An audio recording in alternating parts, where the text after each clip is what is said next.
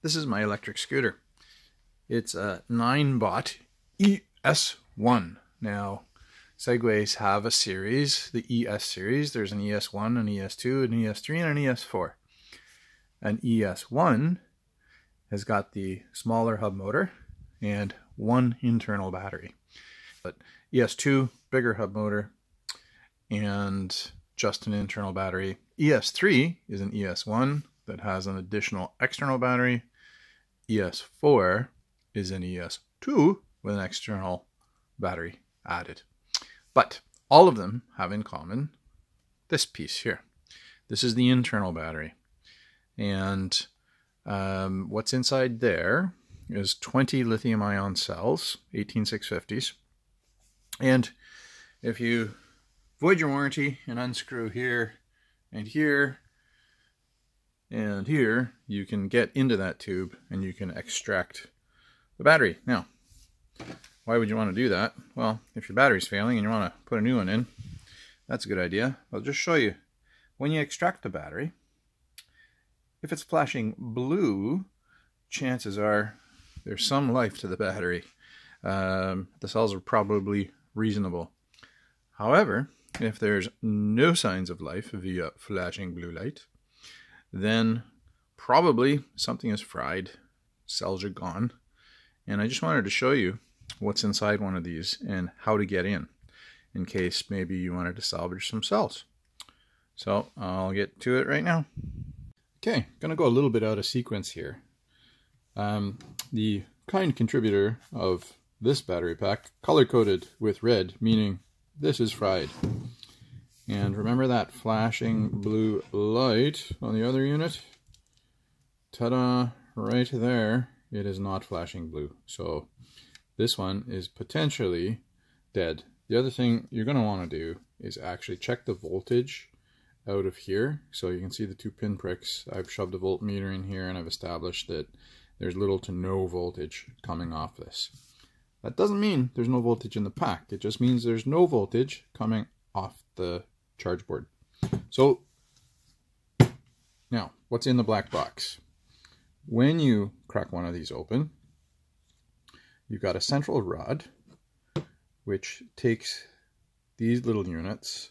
So these are the 18650 cells grouped into 4, and they slide down this shaft and they lock on, and then there's 5 of them. So you end up with this pretty rigid piece.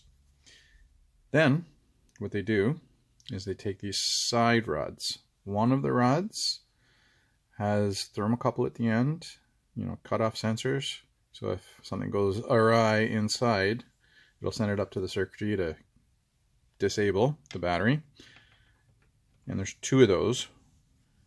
The other one does have a thermocouple up here, or a thermosensor, to pick up the top of the battery. Then sitting on top of the stack, you got this guy.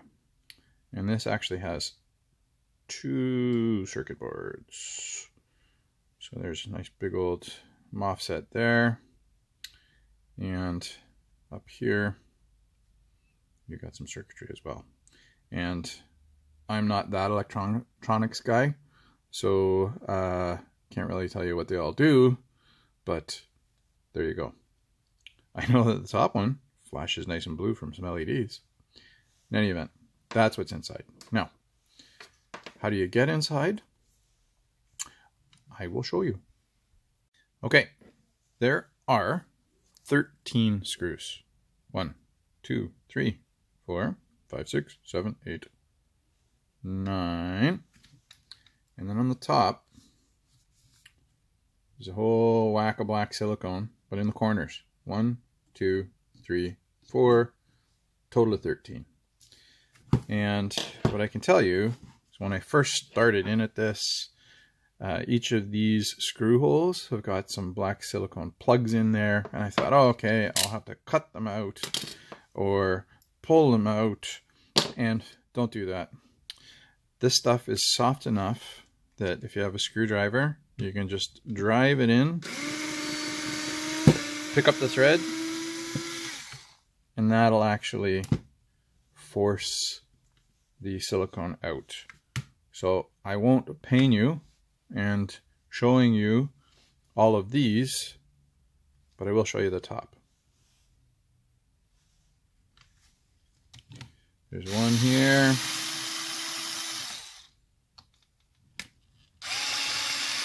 One here.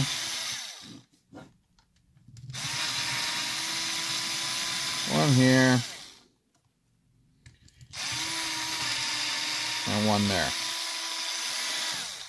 Okay, so we'll see you in a few minutes while I get the other ones done.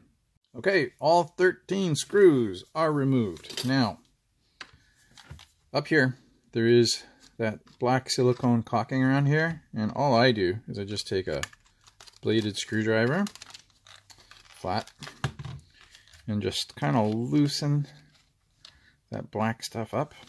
And then what I can tell you is the case splits down the two sides. So here's the front, back, and what you can do, depending on how careful you want to be, is just lever in on the side. And of course, it's going to be stubborn on me now, isn't it? Where's the crack? There's the crack.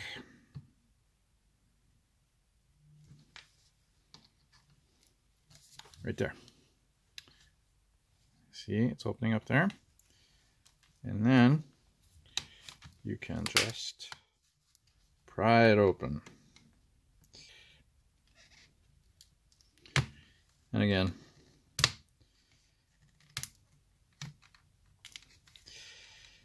and there's also some silicone that they've applied. So as you pry it open, you'll be pulling some of that silicone away. Now those side strips are just on the inside of the two. So depending on what you want to do with this, if you're just trashing it, then you don't have to be too careful if you're just extracting cells, but just know that they're there.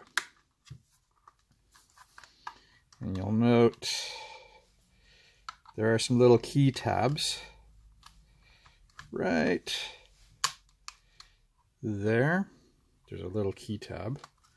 So when you pry the front side up, and it should pop those key tabs. Okay. And once you get one side, the other comes pretty easily. There you go. She is open. Okay guys, I gotta pause for a safety reminder here. If you kind of don't know what you're doing at all, I don't really recommend you do this, because this pack can generate basically 40 volts. 40 volts applied the right way across your heart can stop it. So you just don't want to F around with this stuff if you don't know what you're doing. However, if you're watching this video, you probably know what you're doing. So play along with me. Now, by rights, I should also have some rubber gloves on, some latex work gloves that would provide some accidental shock. However, I pretty much know that this pack is dead. So before I go any further, I'm going to double check my assumption. I'm going to make sure that I'm not touching any contacts as I take it out of its bottom pack. I am making sure I don't have any stray metal bits along here, because if you're watching this, you also know that shorting LiPo batteries or lithium-ion batteries is not fun. They go poof, hydrogen gas and all that excitement. Okay, so I'm going to come down to the bottom here, and you will note that there are these junctions, and this is where the packs come up with a little tab. And I'm going to check the voltage. I am expecting, see, you do have to be careful. There is no voltage coming out of the pack, but in this module, that's full charge. So that's good news for a scavenger like me, because there's at least some good cells. What about here? Ooh, full charge in here.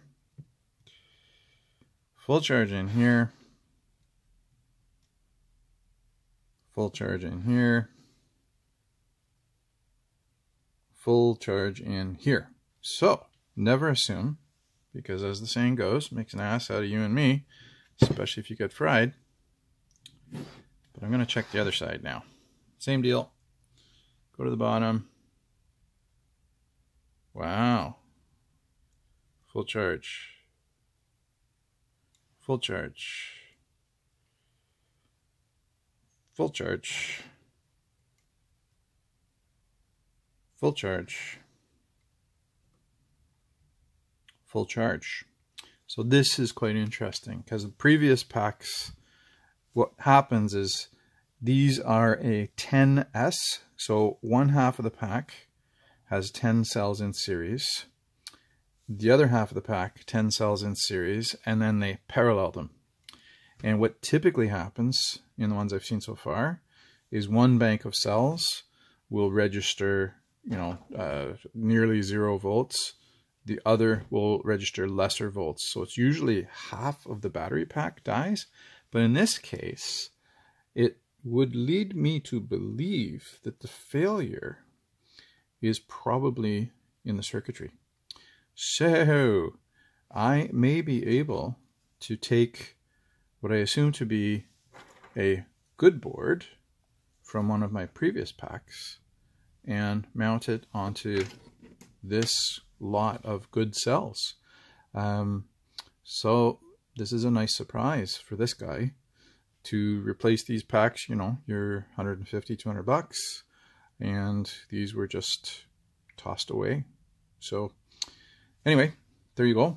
That's what's inside.